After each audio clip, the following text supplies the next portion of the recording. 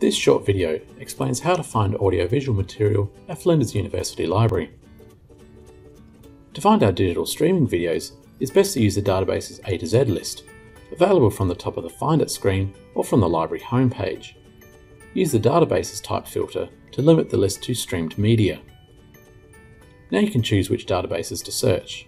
Read the descriptions to get an idea of which database might be useful to you. Still not sure? Don't worry, help is always at hand. Send us an email or give us a call.